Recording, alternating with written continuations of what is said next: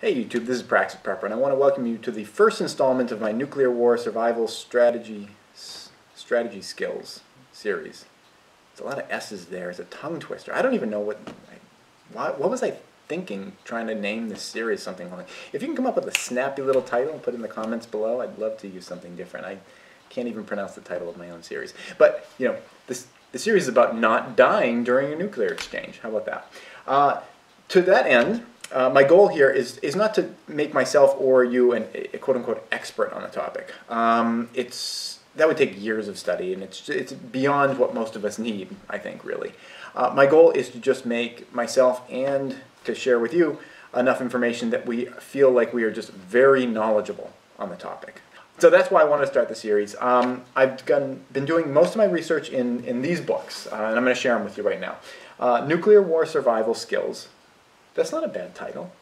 Maybe it should be, well, I can't steal his title. It's written by Crescent Kearney. You can download this book for free right now online. Just search, do a Google search, and you'll be able to find links to this book. He wants to get the information out there. I would recommend getting a hard copy also, because sometimes if there's an EMP or something, or your computer's not functioning. It's nice to have a hard copy, physical one you can flip open. So I would recommend getting, I think it's like 15 bucks or so on Amazon is what I paid for this. The information, a lot of the information in here is a little bit outdated. He still refers to today as being like 1986 occasionally. There are updates in here after that, I think, but you got to kind of go through and you're like, oh, I think this is something old, and I'm cross-referencing this material with other material, so I'm not polluting you with the old acid wash jeans technique for surviving nuclear war and everything. So, very good book. Highly recommend that one. This is another book. I'm not going to say you should go out and buy this one. I bought this one first, then I got this one later. There's some good information in here. U.S. Armed Forces, nuclear, biological, blah, blah, blah, blah, blah. I'm going in here. This has a little bit more updated information. So, it's good for that, but I'm going to be sharing a lot of that with you anyway. The third book is a little bit different, and this is called Strategic Relocation, and this was by, I don't really know how to pronounce his last name, Joel Skousen, or something like that. It's a cool book, though. The title of it suggests that it's about leaving your house and going someplace else, and it kind of could be, and you could, if you bought this book, you might decide to leave your house. But what I'm using it for, and what I think is really cool about it, is it's a very well-researched book, and they have a lot of maps of all the different states in the U.S. and some of Canada, showing possible nuclear targets. So it's kind of cool if you were able to find out if you, say, live near this giant ring of fire here. Maybe you might want to make some alternate arrangements or something. These represent missile silos that, would probably be of interest to be in a first wave of attack if there ever was a nuclear war.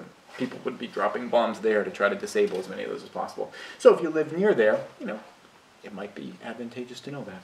So those three books are what I'm primarily using. I'm also using a fourth book, which I'll keep secret for the moment. We'll be sharing that next week, which is a bit of a curveball. I think you'll find that one interesting when I wrap that into it. So, like I said, it's going to be a series of films. Today's the first one, and what I want to talk about today is bombs, blast effects, and fallout. So, let's get going.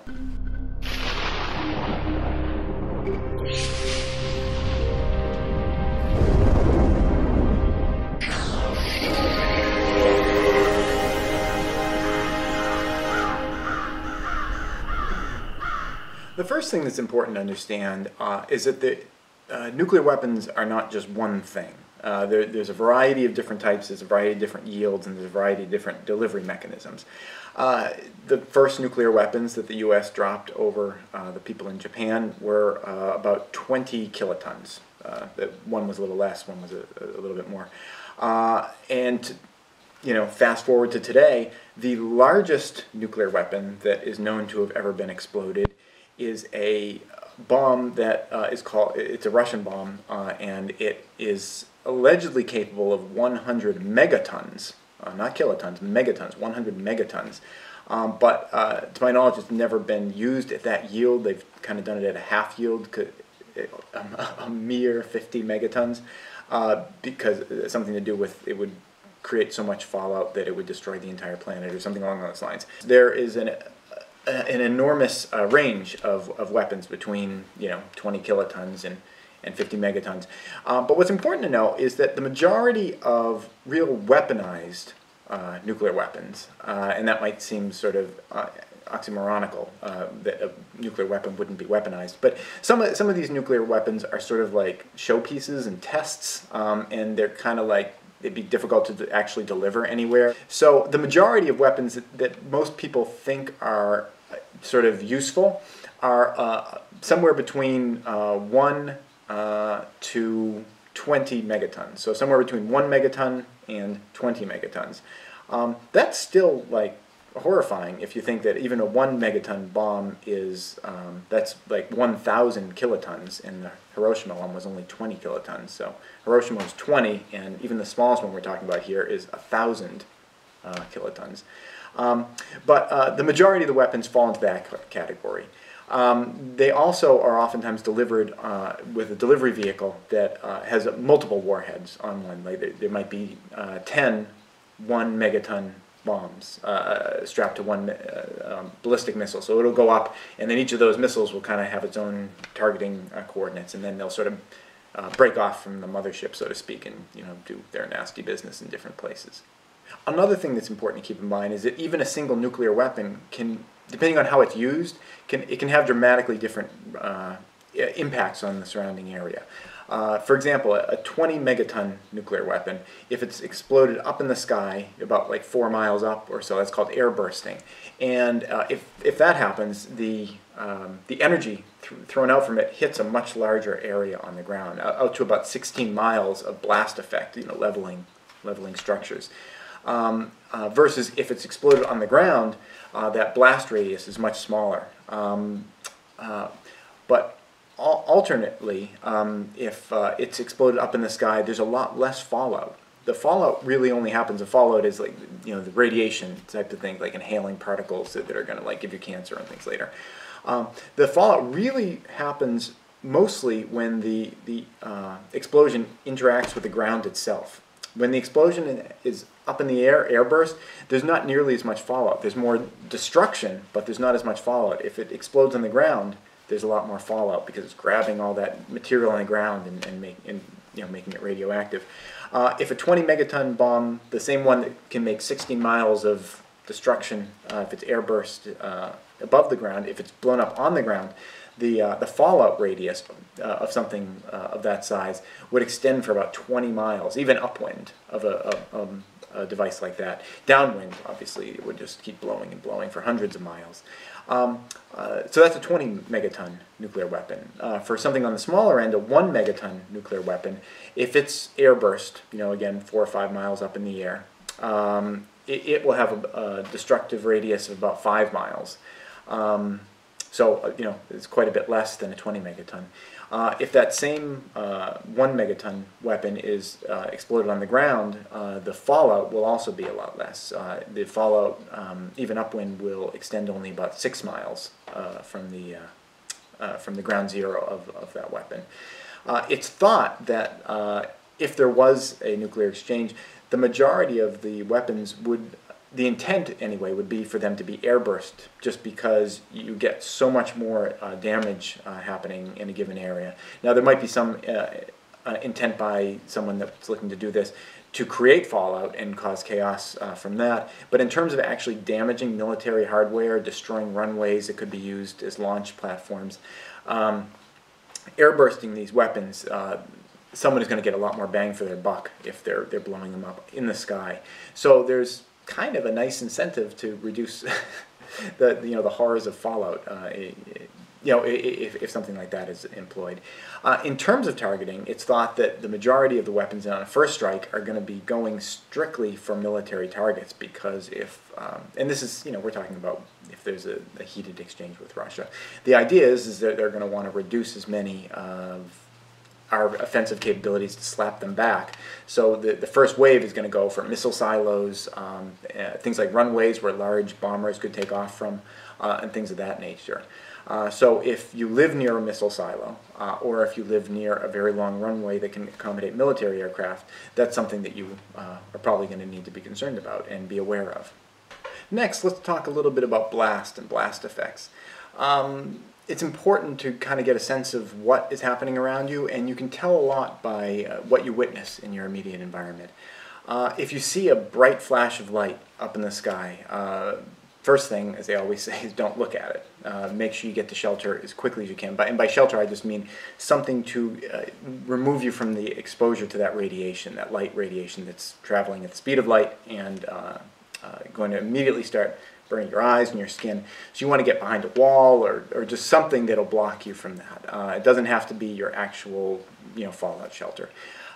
If that intense light and heat lasts for about 10 seconds, that was probably a 1 megaton surface burst nuclear weapon.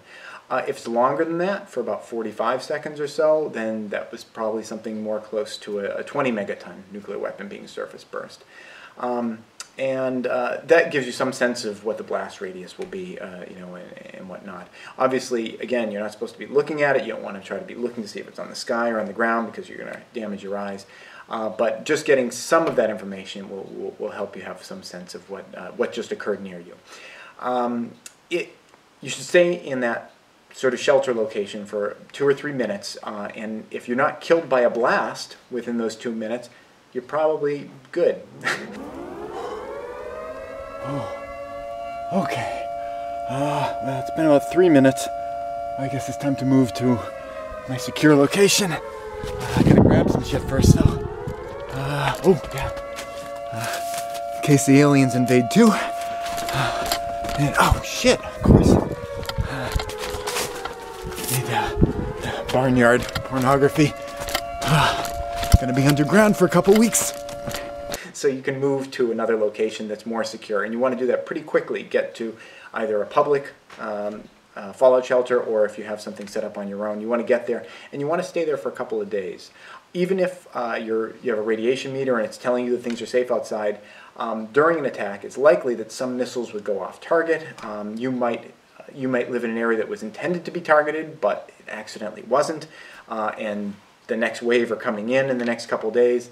Or you could just be a second-tier target, and something will be coming in later. So you want to get to that secure location and stay there for at least a couple of days. Lastly, I think if you speak to anyone about nuclear war, one of the biggest concerns most people seem to have is the radiation. Now, obviously, the blast and the fire and all that is horrible. Especially if you're Sarah Connor grabbing onto a chain-link fence, being burned alive into a human skeleton. I mean, that all sucks, for sure. But there's something uniquely creepy, I think, about radiation and fallout and all of that, and it really disturbs people. And it is disturbing. But I think that our imaginations have also exaggerated it a little bit to be a little bit more terrifying than it necessarily needs to be. And again, there have been a lot of people that have been killed and terribly sickened by fallout. It's not to take away from them, but statistically, if you do get exposed to fallout, it is not an automatic death sentence, and it is not even an automatic cancer sentence. Some exposure is survivable, even reasonably intense exposure, as long as it's kind of short term. And additionally, there are a lot of things that you and I can do to try to limit that exposure. Now, if there is an attack, the majority of the fallout is going to be falling out of the sky within the first 12 hours. And the worst of that is going to be falling out during the first 2 to 3 hours. And why I say the worst of it is because the more time that has passed since the attack occurred, the less radioactivity is going to be in any of that material, because the radioactivity is degrading over time. So the large chunks are going to fall out of the sky first, and the smaller particles are going to stay up there longer. That makes sense. And that's kind of a blessing, because the smaller particles are exactly the kind of things that you and I would be breathing in. So it's nice that they stay up there, and from what I'm reading, a lot of those are going to stay up there for weeks or months, and slowly get safer and safer and safer. So that's great. The one, there's a silver lining there. Everything is awesome. The one exception to that is if there is a a rainstorm or a snowstorm that washes that material out of the sky and onto the ground, at which point it can start blowing around, and then you have those tiny little particles that are very dangerous and can be inhaled. So that is the one exception, but generally speaking, as long as you can get into a fallout shelter and stay there for 2 weeks, you're going to avoid a huge majority of the radiation.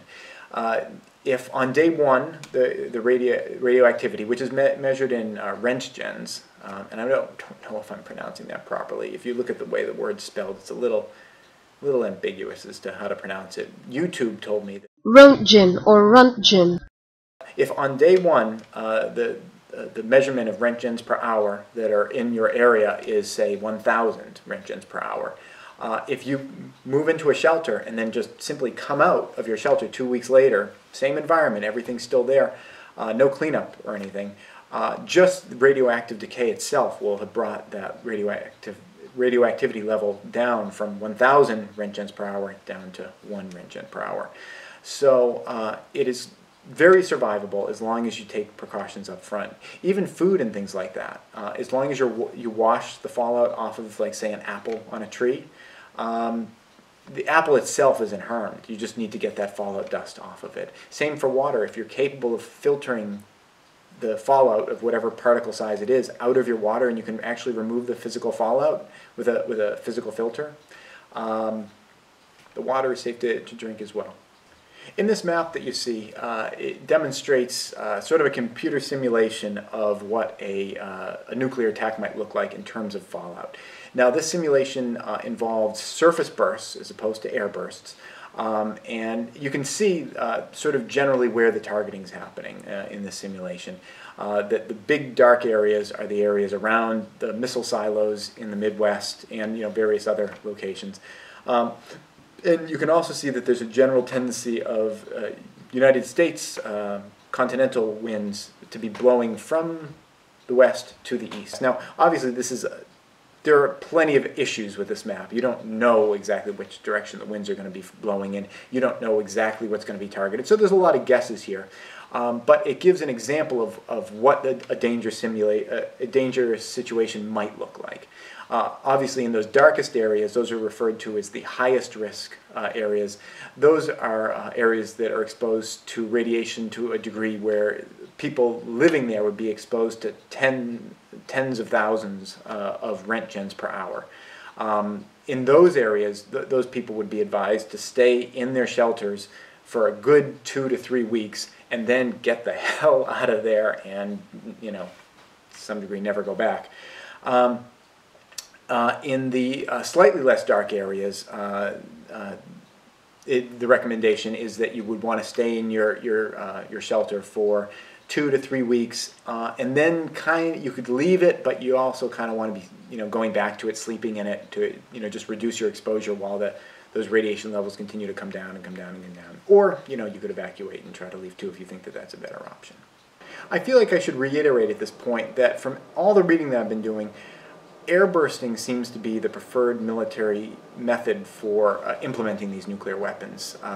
Surface bursts, while they create more fallout, and I suppose there's strategic benefit to that, don't create nearly as much physical damage. And if you're thinking about doing a first strike or a retaliatory strike, you're going to want to take out as much military hardware as you can, and you're going to be able to do that with air bursting because it just spreads out the damage into such a larger area. And if you're not sure how many missiles you're going to get through, you're going to want to maximize the amount of damage that you do with each one. So that closes out this episode, except for one thing I want to say. I want to address an elephant in the room, and yes, I'm going to build it. I've been talking about shelter this, shelter that, get into your shelter for thus and thus many days. Yeah, I've already started building one, and I'm going to bring you in on that process. That's what we're talking about next week.